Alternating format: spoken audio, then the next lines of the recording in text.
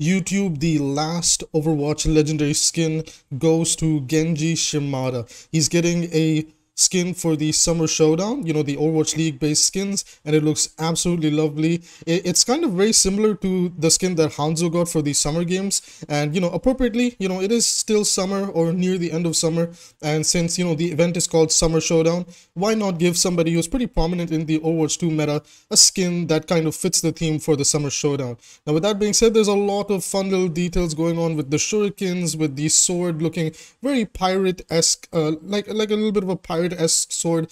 But the thing I love the most is he's got his little Kamen Rider Sentai mask on his head, like facing the left. I just think that's absolutely adorable. And now I just imagine that Genji is a huge Toku fan.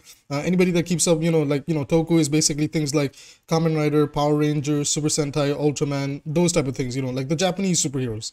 It's absolutely adorable. I love this skin. It looks great. I'm going to be copying it day one. Are you going to get this skin? And what do you think? Like, this is officially our last skin for Overwatch 1, since we're not getting any new events or any new legendaries. So I'm very excited for it.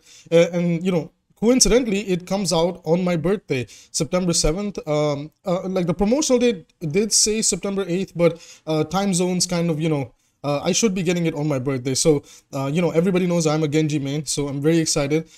Great birthday gift from Overwatch, and I really, really like it. So, anyways, everyone, I'll be showcasing the skin on this channel the day it comes out. So, if you're interested in checking that out, as well as other Overwatch-related content, hit the subscribe button. It's the free way to support the channel. Liking is also a way to do that. And comment on what you think of the skin. I will see you in the next one.